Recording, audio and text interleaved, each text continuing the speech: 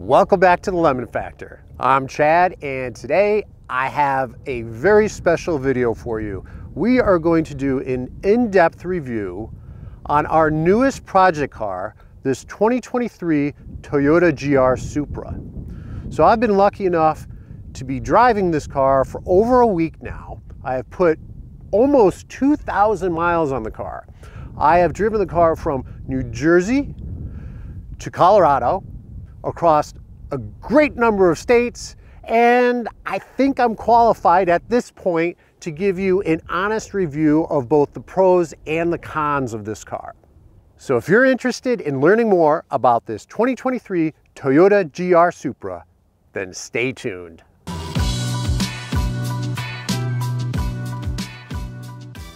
Please consider subscribing and turning on notifications so that you can be informed of future videos. Remember, this is our second car of two project cars. There will be plenty of future content for this 2023 Toyota Supra. We will take a look at maintenance items. We are going to go a little bit more in depth on certain aspects, features of this car. We're going to look at modifications. We're going to install the modifications. We're going to test the modifications. I'm going to take it to the dyno. We'll find out exactly how much horsepower, how much torque modifications make on this car. We're going to take it to the track. We're going to see how well our 0 to 60 times, our quarter mile times improve. We may even autocross the car. So I have a lot of different ideas for this car, both performance oriented as well as cosmetic. And if you're interested in following along, then please subscribe. The front and the rear have 19-inch wheels. They come with super sticky Michelin Pilot Super Sport tires. And new for 2023 are these frozen gunmetal rims, and I really like these. The front brakes are 4-piston calipers in this nice red, a great contrast with the blue. Also, I like the added touch of the Toyota Supra being written on the caliper, which is really cool. The back has the same size 19-inch rims and the same Michelin Pilot Super Sport tires. The front is 255/35/19s. The rear are 275, so a little bit wider, 275/35/19s. If you look closely, the hood actually comes way down on the belt line of the fender, and we'll pop the hood in a second and take a look at the engine. But on the hood, you also have this vent, which is really not a real vent. It's just a piece of plastic. It'd be nice if it was functional, maybe clearing out some of the heat from the fender well, or given that it's within the engine bay, clearing out some of that hot engine bay heat. We have, similar to the front, we have these air inlets that really are not air inlets. They don't do anything. Nonetheless, I do appreciate them. I think they add some nice styling touches. Let's take a look at the back.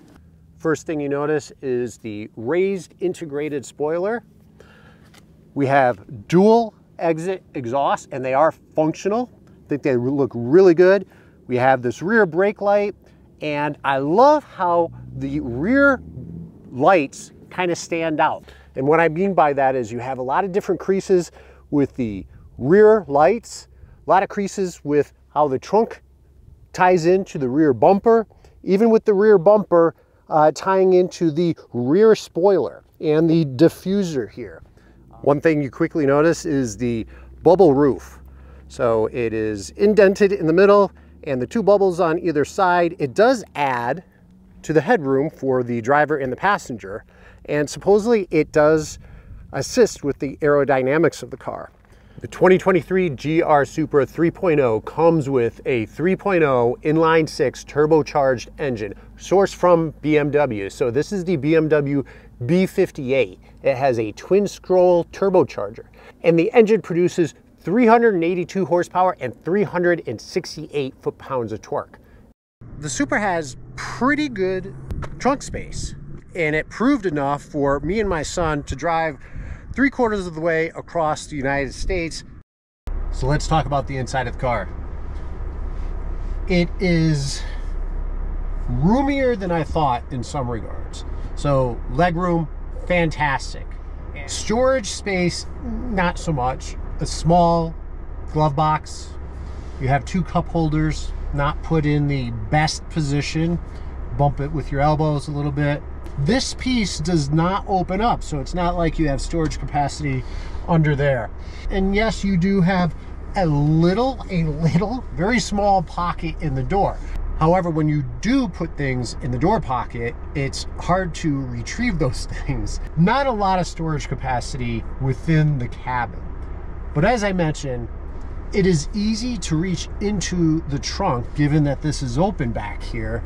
If you were to put things in between the 2 subwoofers on the shelf here, you could make things work. These are great seats. I am overly critical of seats, both in the texture. So these are leather, obviously, not a surprise. The leather is not overly stiff or firm, but it's not too soft where sometimes I would worry about premature wear. So it's a nice combination. These are definitely sport seats. They hug you. These side bolsters are adjustable, so they can open up and close to your back width, which is great. Lots of adjustment within the seats themselves, so you can find a nice seating position. And the lumbar support, great lumbar support. I found that incredibly helpful. The entire drive back across country, doing it over 3 or 4 days, I did not have any back problems. So I love the seats. So a lot of people complain about the visibility of this car. I did not find the visibility out the front windshield to be a problem whatsoever. Out the sides, the roof line does come down a little further than most cars, and that may inhibit your visibility. So in our trip, there was a toll booth, and of course we're sitting low, and I had to really scrunch my head to be able to get the ticket and then later on to pay. But really, it's not that bad. And on the plus side, one thing that I really liked about it is because it comes down a little lower, it helps protect you from the sun, which is great because your visor does not detach and will not fold over. We did use the charger, the wireless charger in this car, and I can't say that I'm too impressed by it. It takes a while for the phone to charge, and on more than one occasion my phone overheated while charging. So yeah, your instrument panel, the brightness is too dim. Everything looks really dim. So if you're looking at the clock at the top right, or even the outside temperature and the clock within the dash, they're very, very dim. And I've tried multiple times through the roller dial on the side here to increase them, and that dial doesn't do anything. So I do like the fact that the tachometer is the center of attention, right there in the center of the gauge. Within the middle of the tachometer is your gear, and I think I would change that, because this car having a digital speedometer, I would probably put that speedometer in the middle of the tachometer. So this specific car does have the optional driver's assistance package, which I believe is $1,195, right around there. Definitely worth it. So what you get is the dynamic radar cruise control, and it's super helpful. It's full range. What it also has is your parking sensors, which is great, especially given that the front hood of this car is long in comparison to the rest of the car. It's longer, and it's hard to judge truly where the front of the vehicle is. So having those parking sensors is a relief for me. Also has the blind spot monitoring system. It also has brake assist, front and rear. One gripe that I have is I'm surprised that given this 12 speaker JBL hi-fi sound system with 2 sizable woofers in the back, I expected more. I expected some nice deep bass, and you don't get that from this car. So one of the first things you notice about this car is the accelerator pedal. It's pretty firm, especially at the top. You do need to give it some muscle to get it going, and in a way, maybe that's a good thing.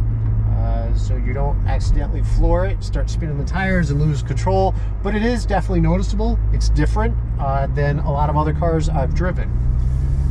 Next to the accelerator, the brakes. The brakes are great, and I can't say that I've been able to say that about any Toyota or Lexus car for that matter. I've always found their brakes to be kind of mushy, and that is not the case with the Supra.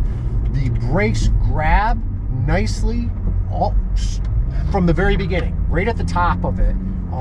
Not too grabby, but definitely sports car grabby. You get used to it and learn how to modulate it, but it feels really reassuring. What I'm really impressed by is the level of comfort, driving comfort.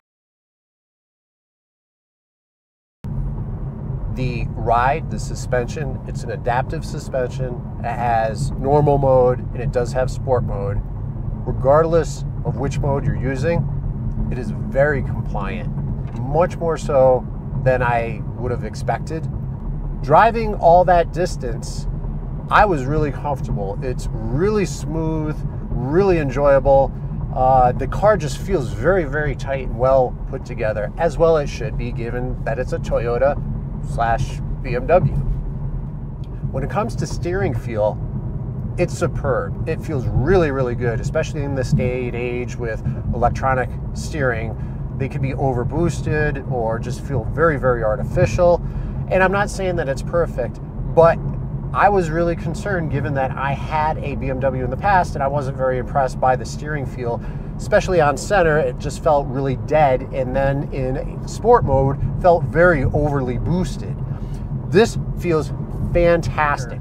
You're always aware that this is a rear wheel drive car.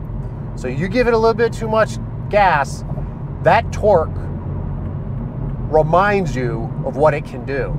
So going around a corner, even accelerating hard, if you don't have perfect traction, you'll get a little bit, not scary, it doesn't feel like you're going to lose control, but just enough to remind you that it's rear wheel drive. So let's put it in sport mode, which is impressive from an exhaust note.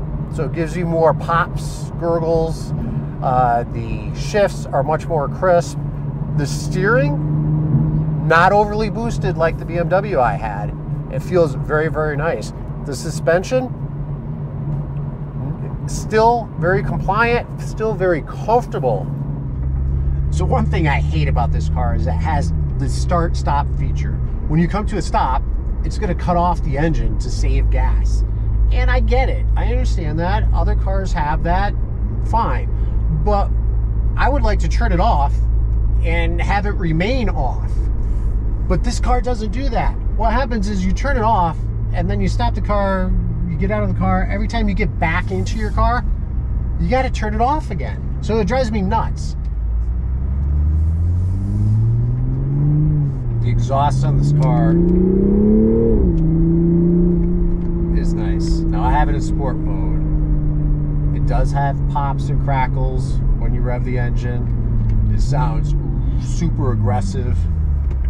I will tell you that it does have some drone on the highway, but the tone, the frequency, the volume isn't deafening.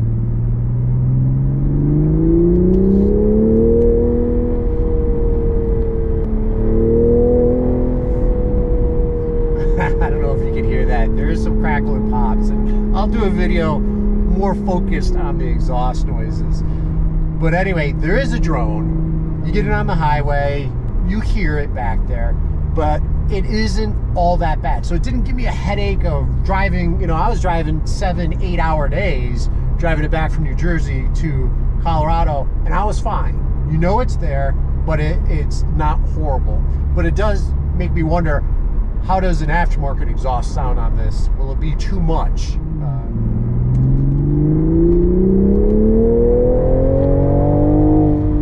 It pulls hard.